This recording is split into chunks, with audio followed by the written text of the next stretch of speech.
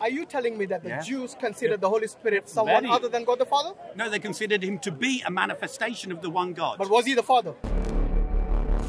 As a Christian coming into Christianity, this was the doctrine, and someone said, if you can't explain it, how can you believe it? So you're saying, wait a minute. So you're saying the Father is the Holy Spirit? The Father, the Holy Spirit proceeds from the Father. There he goes again. The Jews did not perfect their monotheism. Throughout their history, they kept slipping. So they were told to worship the one God. What you should be concerned about is not what the Jews might or might not have done, or what they may or may not have believed. What is important for you, Collin, and for me, and for the brothers here and sisters here, is that we do what is in accordance to the teachings of the Creator.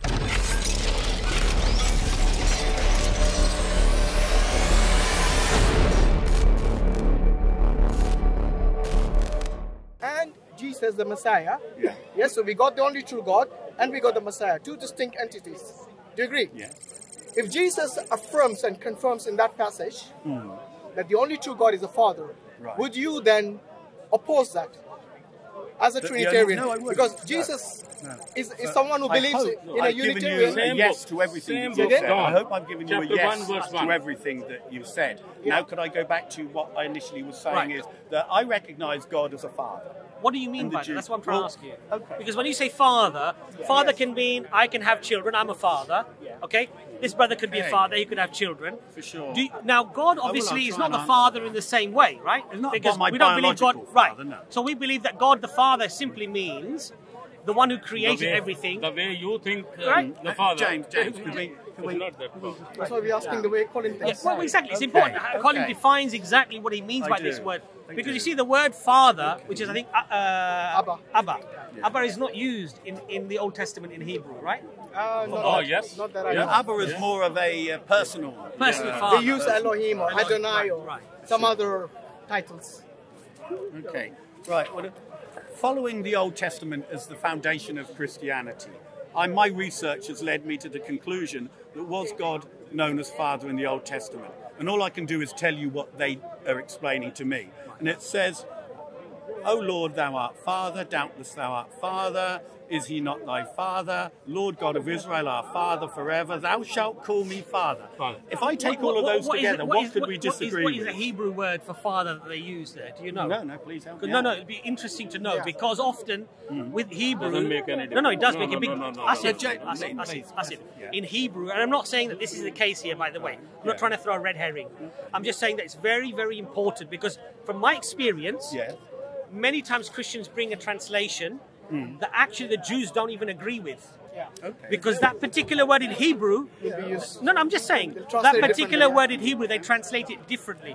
No, but my point to you is this, even if we argue that you believe this, right? I believe, and even if we argue for argument's sake that is what it says, my point to you was not what it says.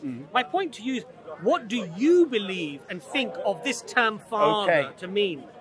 I'm not allowing my thoughts to go anywhere beyond the acceptance that the Jews acknowledged God as Father and King, as immanent and transcendent, as close and as far away. And you're right, the translation, just to briefly touch and respond to what you said, Avinu Malkeinu was one of their oldest prayers, and it's called Our Father, Our King. They saw him as both. I accept that, without going into giving like my version of the Nicene Creed and breaking down the theological aspects. I'll tell you why it's important, though. Tell me, Because if your view of Father is God Almighty, the one and only, the creator of everything, I have no problem with that term.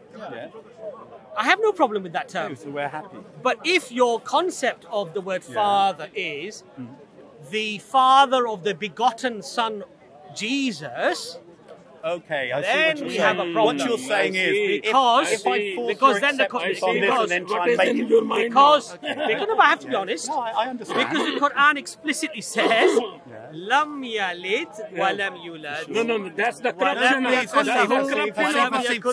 Please, wa lam yakul lahu kufuwan ahad. I'm happy that he begetteth not, nor is he begotten, and there is nothing comparable to God. I can accept. If that's your if you're happy, I'm happy. No, but if that's your concept of the Father, we don't have any problem with that. My concept of the Father is the Judaic concept of the Father, and we'll leave it at that. You know, the Jews also call Abraham father. Yes, but in this, hold on, no, hear me out. So the same term can be used for different people as well. Yeah, 100%. The term Father, the term Elohim as well. Yeah. Yes. So these terms can be interchangeably be used for Almighty God. 100%. Can be used for humans. Can be used for angels. Yeah. Can even be used for false gods. For sure. But when I mean? God asks us to call him Father, I respond in calling him Collin, Father. that's the reason. You know, Does that make sense? we will all agree, whether you're a Muslim or a Christian. Yes. Between the two religions, Christianity and Islam, we will agree that Jesus Christ knew God Almighty better than any of us here. Yeah. Yes, because as far as the Muslims are concerned, He's the Messiah. You believe He's the Messiah. He's the chosen one of God. For sure. Yes? For sure. Would He know who is the Almighty God? Okay. I think now we're trying to move me from my original thing that I was going to do was just basically break down why I believe in the Trinity very simply, and we're now going to the next level of identification. I asked the same question earlier. If I could, my best answer at the moment is, for the first step in answering the question as to this riddle of the Trinity, which seems so incoherent, is I accept that God is Father, as in the same way that the Jews accepted and used the word Father. So I think I'm in line at the moment with my monotheistic foundations. Yeah, if you stick to the Father, yes. With that? We're happy if you with stick that. only to the Father, yes. But if you're going to elaborate, I'm happy. Show us the Father. So shall we? We're there. So how do you see the Son then? Right. No, we're going to stick with Judaism for now. Okay, Why? because Judaism came first. Yes. So this Christianity is built on the foundation of Judaism. So Well, I want to get over the tricky. that's I want to get the debatable, tricky but ones. Yeah. carry on. Okay, but this is my claim, so I have to justify it. Okay. The second thing is the Spirit. Is the Spirit God, and was the Spirit worshipped as God? Me and Hashim, we've touched base on this before. You're aware, and when I say are you aware, I don't want to kind of say, well, you're ignorant of information, because who needs to know? With Christianity, I'm certainly not knowledgeable enough, like Hashim or Mansour or Hamza. Right. That's why I called Hashim here, because I'd rather it be a more meaningful discussion than me just blabbering on about things. I was drawn to this following the route of indisputable facts and then launching out into where Hashim wanted to get some more depth in it. I'm aware there was the temple in Jerusalem. I'm aware that within the temple of Jerusalem was something called the Ark of the Covenant, known as the Holy of Holies.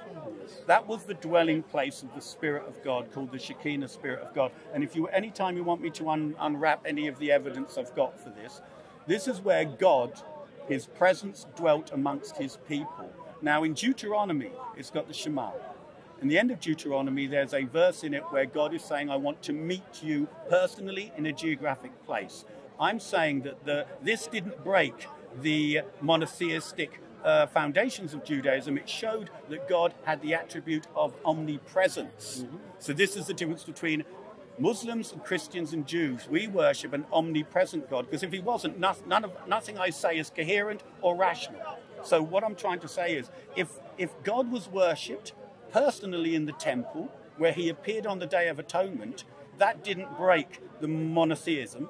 So I just want to, you fire away. I want you to unpack that. When you know, let's cut to the actual core of this discussion, because I see where you're going with this. Collin, can we go step by step? Yeah, I see where you're going with this. So you're going to say the Father is God, the Holy Spirit is God, the Son is God. Am I right? You're going that direction? He's not saying. Can I speak to him? You're not Collin. Bible is saying. Now, wait, Collin, look. Let's say you have shown us from the Bible. Okay, Hashim, no, this is important. I'm listening, Hashim. Let's say you have shown us from the Bible. This is exactly what Bob the Builder as well did. So anyone we talk to about with regards to the Trinity, this is the approach they take. Okay. So they show us from the Bible that the Father is God, the Son is God, the Holy Spirit is God. Amen. But the question still remains. Did God ever manifest as three persons? Yes. The question is this. Not only that, the other question is that, how will you make simultaneously? This...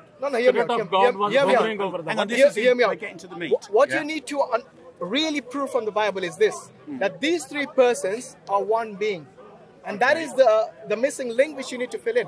Because without that, you will be only worshipping a tritheism, which is three gods. Hashim, you're 100% right. And this is where I like I like talking to Muslims because they're using rationality and reason and asking genuine questions, and these are ones that need Collin, to be answered. You know something else, look, Go on. which I do. I want to remember what Hashim said though, because I want to. You know, Collin, the other thing is that fundamentally, that you would agree, as Muslims would agree, that this concept of God is probably the single most important thing before you can move on to anything else. It's the most talked about topic in the whole park. No, not talked about. I'm talking about the most fundamentally important. Because what saves you would condemn us, and what saves us would condemn you. So it's a fundamental, foundational concept. You'd agree to that, right? That's right. Now we have to, I think, very rationally, very reasonably acknowledge the fact that this very important, fundamentally important, foundational belief, God would never have left it as a mystery. It wouldn't even be a debate here today. We Muslims don't debate about the oneness of God. I want to listen. My point, Collin, my point to you is that Muslims, we've never, throughout history, we don't have this debating of, is God one, is God two, is God three? From the very concept, the very inception of the message, Allah is one, Allah is absolute, there are no partners, and anything... We say God is one, Word is one, Word please, and Spirit. we're getting... This could be a very special debate. Please, can we... Asif, this is one I want to... We would have to accept that something that could condemn you to hell or to heaven, right? To give you heaven or to give you hell, and it's the most fundamental, foundational belief. Core doctrine, Core doctrine. Yes. And yet, 2,000 years later, Still debating. we're giving each other evidences for the oneness of God or the Trinitarian concept of God. And that is not just a concept between Muslims and Christians. Even there are debates within the Unitarian Christian and the Christian today about this very core, fundamental, foundational belief. Tawheed would experience the same and amount what you as a Christian, ample evidence in the Quran. Colin, what you need to do as a Christian is just spend a little bit of time pondering on the fact that you have to pull verses here and there. And then interpolate and often exaggerate and change and reinterpret, right? To try to make this square peg fit through the round hole, it's very telling. Okay. My response to that would be, when I was starting to unpack and break down this later doctrine of the Trinity, because the things I'm telling you are pre-Council of Nicaea.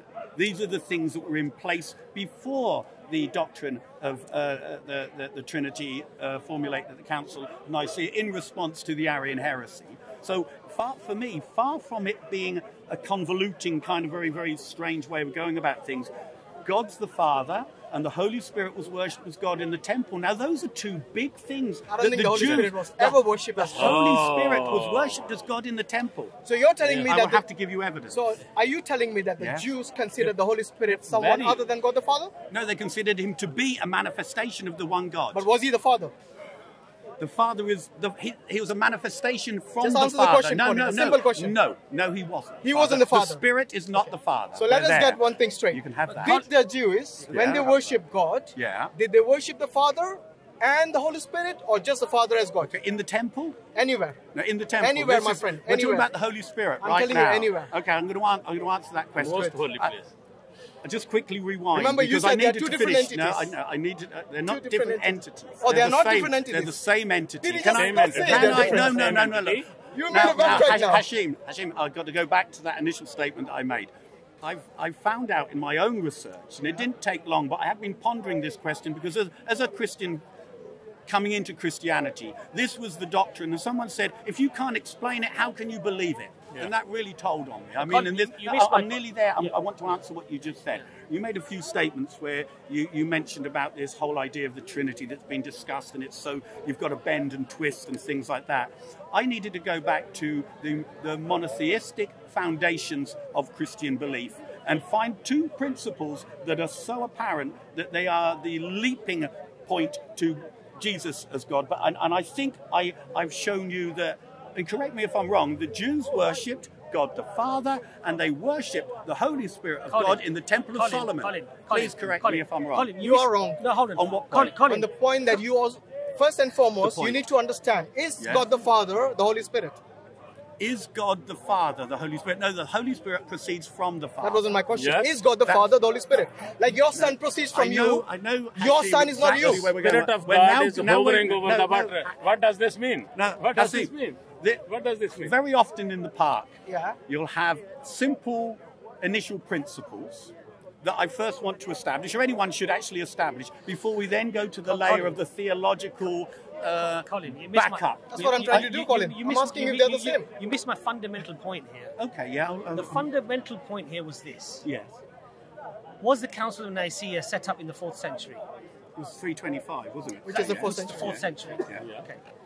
So in the 4th century, this Trinitarian view of Jesus was finalized and solidified in the 4th century. It was existent before that. I'm not saying it was existent or it wasn't existent. I'm saying it was finalized. Actually, it was finalized even later than 381, 381. the Council of Constantinople. The nature of doctrinal definition, this might help you. The church only defines something when confusion comes into the flock. Right. They don't just wait for a time and say, well, maybe we'll define it now. My point to there was you, a question against a doctrine that was understood within the church that they needed to make a definition on. Now we have hence historical the Council of evidence. Nicaea. Historical evidence. Yes.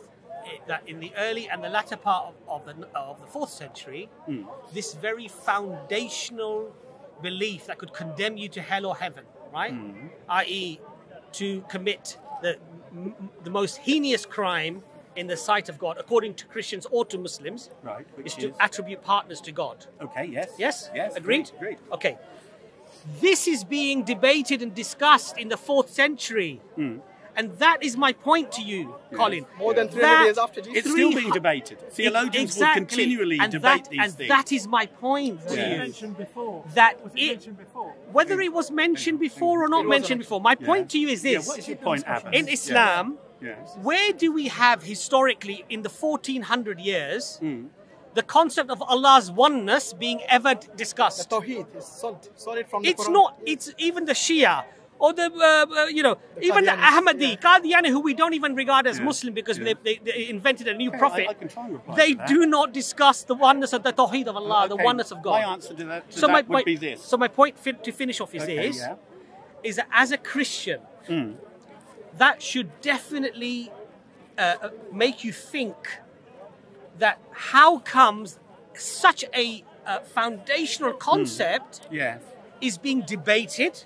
Not only that, is being finalized. Not only Finalized? Well, being debated. Not only that, but those who don't follow the Trinitarian view are heretics and will be burnt to the stake. I think That fundamentally, as a Christian, you should ask the question, what was going on for those 400 years? for me. And why is it, like you said, okay, it's Abbas. still being debated today? Why is it being debated today? Theologians, from whatever religious background that you want to name them, and there'll be schools of thought, schools of understanding. I think you have your schools of jurisprudence. You've got 4 of them, I think. Within Islam, there is, and it's a good thing. But what I'm trying to say is that it's legitimate within any faith group that theologians discuss the depths of some of the not about pillars. Tawheed. No. Well, this is Not why about Tawheed. Christians, Not right, about the oneness of believe. God. All right, I'll tell you what historical Christianity believed prior to Nicaea, and this is what I hold to. Okay, prior to Nicaea, they held that there is one God who manifested himself in 2 persons, the Holy Spirit in the temple and in Jesus Christ, who could be seen as a tabernacle as well. And if you see him as a type following the Holy Temple, the Shekinah, Holy Spirit in the temple, it's perfectly coherent, but only if God has the attribute of omnipresence. If he doesn't, it's Did you say nonsense. 2, and that happens to be the Father? Sorry, the Holy Spirit and the Son. Now you got rid of the Father. No. You have one God and 2 manifestations of his divine presence here on earth amongst men. Okay, so who is that one God? The temple. Who is that one God? The one God is the Father, the one unbegotten. And then you have what? The 2 manifestations. 2 manifestations. In the temple, the Jews agree that God was manifest in the temple. Does anyone deny that that's what they believe? Well, the Jews, do they believe who was in the temple? Was it a different entity to that of the Father? That is a question you haven't answered yet. They didn't need to even ask questions like that. It was the same. Exactly. No. The third time I asked him this question, he's evading it. No, what you're saying to me is was it the Father in the temple or the Spirit in the temple? Is that what you're actually saying? My question is that one God who was in the temple, was it the Father or was it the Holy Spirit? The Father sent His Spirit to the temple. Is that who was it from the two? enough? It was that. It's the Spirit. The Spirit is a manifestation of the Father. But is that coherent? Okay, here's the question you need to answer to make this clear. Okay. Is the Spirit, which is in the temple, the same entity as that of the Father? Yes, the same essence. Okay. Exactly. So you're saying, wait a minute. Yeah. So you're saying the Father is the Holy Spirit. The Father, the Holy Spirit proceeds from the Father. There he goes again. No, look. See what I mean? No, I've answered it. It's totally coherent. All of this is entirely unnecessary. But please do. Christian doctrine. It's incoherent. It's unnecessary. Because if this is the Spirit of God, it's God. So you don't need to say that this is Shekinah. The word is God. Shekinah is Sakina in Arabic. It's the same word. Shekinah, Sakina. Actually, in Arabic, it means tranquility. Nothing to do with Spirit. Yeah, so when you believe in the God, you have tranquility. But this is what the Jews believed. The Jews constructed the temple and the Ark of the Covenant. I know we had this discussion before. The Ark of the Covenant was commanded by God to be built. If that's okay with them, I'm more than happy. But does Abbas want Jews believe in henotheism, which is to say, the Jews did not perfect their monotheism. Throughout their history, they kept slipping. So they were told to worship the one God. They accepted it. No sooner had they accepted it, they would start a bit periods of apostasy. Yeah, I'm aware of that. Loads of periods of apostasy. For sure, yeah. So the golden calf, remember? There's so many. But what's that got to do with the Temple of Solomon? It has everything to do with the Temple of Solomon. Please fill because me in. If you look at the religion itself, as they have written it down, according to what they've written down, it is clear that they were not yet religiously mature. No, I was looking at your. No, I was looking at your. Anyone you want. Anyone you want. No, the thing at the back. Turn it back with the images. Oh yeah, the tabernacle. The images on the. Yeah. They're actually in the Bible. Yeah, exactly. We had Hashim seen God would ask human beings to carve effigies on the ark? I believe the Jews believed it. I believe the Jews believed it. This is the thing. God would ask humans, after he expressed himself in Exodus, I am the one God that shall make no living. He would not ask humans to do that. Wouldn't make sense. This is what you call henotheism. Let me land, Collin. Come. You land. Right? You land. This is when human beings are not sufficiently theologically mature to conceive of a God that they cannot touch or apprehend with their senses. So we start to say, yes, Abraham, yes, we agree with you, Abraham. And as time passes, we start adding things to the religion. Ergo, prophets have to come later and pull humans back to the one true God. So a lot of these things that you think that the Jews believed in the Bible, they may have believed it, but it may not, because we know those scriptures that you're saying have been corrupted. So we know that they have put these things in to make their God more tangible. And all this nonsense about Shekinah and all that, to me that is all what you call henotheism, monotheism, in which a bit of polytheism creeps back in. That's all that. Okay, can I answer that? Like it. I believe that the Jews believed this. That's my statement. That's all I'm saying. That's what he's saying. That's all I'm saying. He's agreeing with you. And I'm also agreeing. I'm also saying that as history. As an anthropologist, I'm explaining it to you. For sure. And would you agree with me? Because I've got great respect for what you said, and I've heard you talk before. And I also believe that the historical data backs up the fact that there was such a building as the Temple of Solomon. And I also know there was something called the Holy of Holies, because this is on the Day of Atonement. Images in it? Let's just agree with this first. Can I land this first? Can I land this one first? Okay. I believe the Temple of Solomon was built, commanded by God, to house the tabernacle, which is known as the Holy of Holies. It's known as the Holy of Holies because that's the dwelling place of God. I believe historically this was the case, and the Jews accept it. You are free to say I don't accept it, and you can tell me why you don't accept it. But all I'm trying to establish is what they believe. But you would agree with me, I'll just finish this. This is what the Jews believed, yes? And they were wrong to do so. And that's why God punished them on numerous occasions. They were wrong to do it. So they were wrong to have the Day of Atonement was wrong then? All of their sacrificial system ultimately was wrong? Saying anything that goes against absolute Tawheed was wrong. So carving images on the ark were wrong. Okay, let's say that was the wrong thing to do, but the principle that this is the place where the sacrificial system was enacted, and this was the dwelling place of God, is unarguable as far as history and the Jews are concerned. What Would do you agree with that? Can I just do you agree with that? Do you agree with that? You know, the fact that Jews believed it, and the historical data seems to back up the fact that the sacrificial situation was centered around Jerusalem. No, your brother's much more knowledgeable than I am. The word seems. I understand, but he makes an emphatic point and then says the archaeological data seems. Because he knows this is my because I know you'd refute it, so I didn't want to make a statement. The brother is more knowledgeable than me, definitely. But just looking at that logically, you're saying that these images, because they had this, you're justifying your belief in accordance to what they had. No. Can I rephrase that? No. Let me rephrase it. You've asked me a question. No. What I'm saying is that as far as the Jewish scriptures say, and we can go and we can argue about the corruption of the scriptures, but as far as the consistent Jewish scriptures that I have access to, these verses which come from Exodus are in them, and the archaeological evidence shows that the temple existed. That's all I'm saying. My point to you is this. If I'm wrong, my point to you is this, though. Yes. The Jews at one point worshipped the calf. They did. Right? So clearly they made mistakes. They did bad things. Yeah. So you referring to something they said or that they did as justification for you accepting it or denying it is irrelevant. That's his point. No. Can I just say this? At the very center of Judaism was the temple.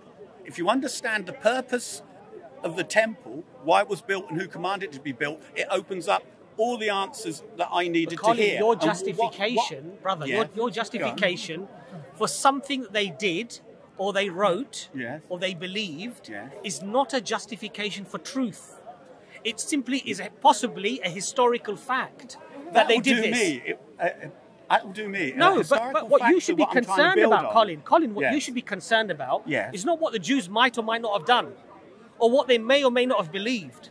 What is important for you, Collin, and for me, and for the brothers here and sisters here, is that we do what is in accordance to the teachings of the Creator. Exactly. So you saying that they did this or they believe this or they wrote this is not a justification for your theology today, and it shouldn't be. They also rejected Jesus. I'll tell you why it is. Because if Christianity builds on Judaism as its foundation, and if Christianity makes the claim to be monotheistic, it's important that I... Can I just finish? I'm nearly done. Please challenge your premise.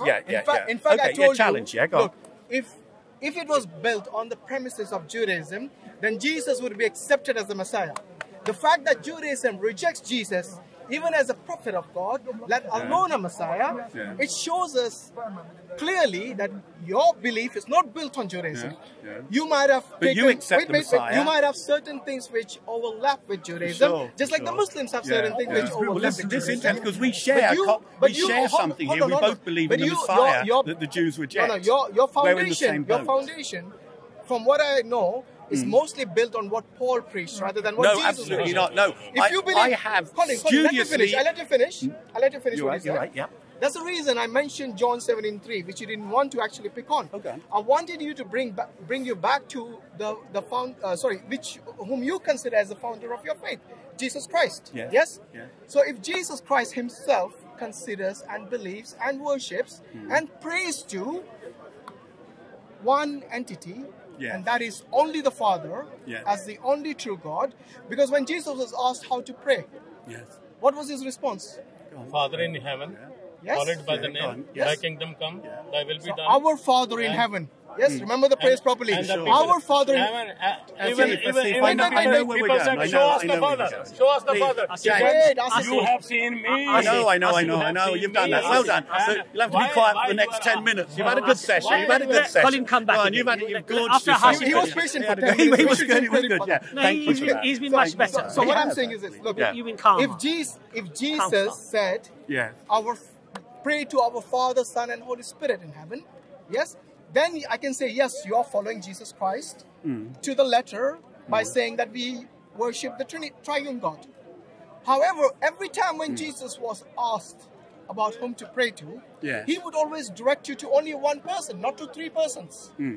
Are you with me? Yeah, I'm totally So when Jesus says, our Father in heaven, hallowed be thy name, he's only talking about one person, not three persons. Yeah, Am I right? I agree, yeah. When he needed something, yes, he himself would pray to the Father. Yes. Yes? Yeah. He himself would fall on his face Yeah. and pray to the Father again. Yeah. When Jesus, in John 17:3, when he says, this is eternal life, that they may know you, referring to the Father, as the only true God. Yeah. Yes? Amen. Yeah. I agree. And Jesus Christ, whom you have sent. For sure. Now, what did he mean by the only true God as the Father? Can you please elaborate on that? Okay.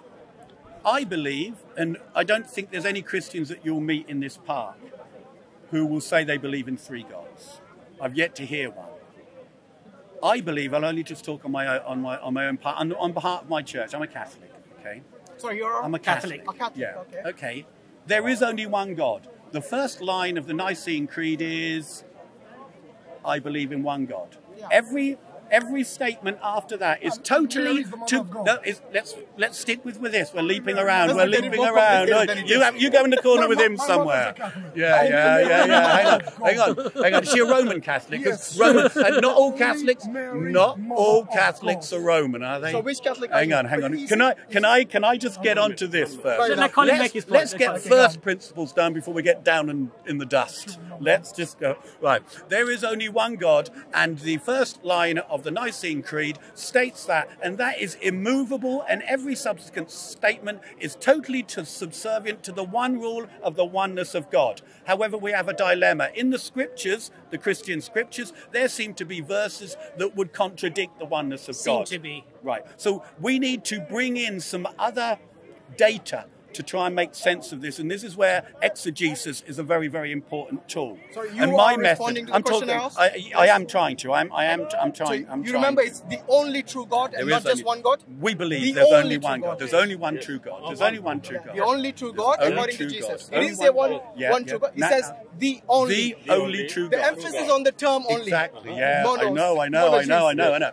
Now Christians believe this is very important, because I think sometimes in discussions between Muslims and Christians, people give their opinions on their verses as opposed to bring what belief system they hold to. So you would bring the I hadith. read it verbatim from what Jesus said. Okay, so all I can really do is tell you how the Christians reconciled the oneness of God and the 2 manifestations that seem to have happened in the Christian scriptures, which include the Old Testament. The first one I've attempted to prove, and I think I have, I just finish this, is the fact that Jews, and my friend here would say there were probably apostate Jews, and this is something that you can't bring as evidence, but I know it's consistent that Jews worshipped God in spirit in the temple. The temple was commanded by God to be built, the Ark of the Covenant was, and God's presence filled it. And I've got so many verses, but it's good that we're not going into this, because I don't want to get there. I'm nearly there. I asked you based on Jesus. I'm nearly not there. Not the Jews, not the Muslims, not the Catholics, now not let's the Protestants. launch into the meat. Based on Jesus. Let's launch into the meat. Christians believe that Jesus had 2 natures. Yes. He was true God and true man. But this is the start. This is the opening. The word became This is my opening Word statement. I said let him finish. Please. Let's let him finish. Word became As long as you answer the question, that's fine. Let him finish whether he answers you or not. Because you gave me a series, Hashim, of verses where... I'll just give you one verse. No, you gave me 3. That's it. Okay, give me the one. Let's get to John the big one. 17:3, Let's this get is to the big eternal life, one. that they may know John you. chapter 1 verse 1. Stop It's interrupting. good enough. John 17, before he forgets, let me remind him 14. again. So there's only one verse I gave you. No, that you didn't. is, You did give me 3. You said the I greater gave you than one. I and... no, I didn't give you that. I you gave did you only John earlier. 17:3, which you need to elaborate on. Yes? And explain to me, what does Jesus mean when he says the only true God is the Father? Well, this is what I'm trying to do. Believe it or not, this is what I'm trying to do. The question that you need to answer is based on what Jesus said, regardless of what the Jews believe, or the Catholics believe, or the Protestants believe, or even the Muslims believe. Answer what did Jesus mean when he says and emphasizes that the only true God is the Father and Jesus Christ himself. I can give you my personal opinion or the opinion of the Christians whose books we're quoting from. On this, I would always, this is for me what I'm trying to teach myself, is I want to adhere to the earliest understanding of the group of people whose books we're discussing. So you're not going to discuss what Jesus said? No, it's very, very... You'd rather discuss what they believed in the time of the Jews? The verse you've given me is from a book. Which book is that? It's from the New Testament. Yeah, nothing to do with Judaism. Yeah, 100%. The book of the Jews. Yeah, we'll leave Judaism. Our shoulders can go down. Alhamdulillah. Thank God. Okay, go on. Okay. The books we're talking about are the books of the Christians. The Were Gospel. accepted by It's the Gospel of John. Okay. Now those books initially were the utterances of the people who witnessed the things that Jesus said and the things that he did, which initially were through oral, it was word of mouth. We all agreed on that. Before a single word of the New Testament existed, the gospel was being spread via word of mouth. Yep. Now, I can only give you an answer that's coherent and consistent and recorded by those people who transmitted the gospel prior to it being written down. And they maintain that God was true, that Jesus was true God and true man. He had two natures. So in answer to your question, where Jesus would say to worship the one true God, yeah, it's entirely consistent as Jesus as a human being to say that. Would you agree? Yes. Does that make sense? Yes. Okay. Yes. So not only that. Do you agree that he's a perfect human being? John 1, as far as sinlessness goes. Not only sinless, in every way, is he not perfect? Jesus Christ. Jesus Christ, is he not perfect in every sense?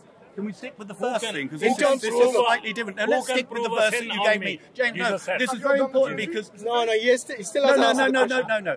In answer to your question, because this seems to me the question that is like, this is the linchpin of the whole thing. I'm glad you recognize that. And all I can do is say that at the incarnation, when Mary was filled with the Holy Spirit, that there was a fusion. Mary, Mother of God, incarnate. Incarnate. Yes. Okay. Oh, she's also incarnate. Right. From what? Yeah. From what? Christians know that Jesus didn't have an earthly father. Okay. Yes. We all standing here, we're two realities. When I look at you, I see your mother and your father, and I can see you and your mother and father. Now Jesus took flesh from his mother only. We're agreed, aren't we? Which way are you with me? No, I am. I'm breaking it down for you. Please. But you're already telling what we believe. Jesus took flesh and human nature from his mother Mary. Is this consistent? Are you happy with that? Yes. You would, as a Muslim, I know that is your belief. Okay. Carry on. Okay. Yes. His father's nature, which is the one God, the one true God, is dwelling in the man Jesus Christ. That's right. For that to be possible, God would have to have the attribute of omnipresence, and he does, according to Judaism. And this is why I think I broke down. Colin, you know your point. Very clear. Colin, you know your point about. You know your point.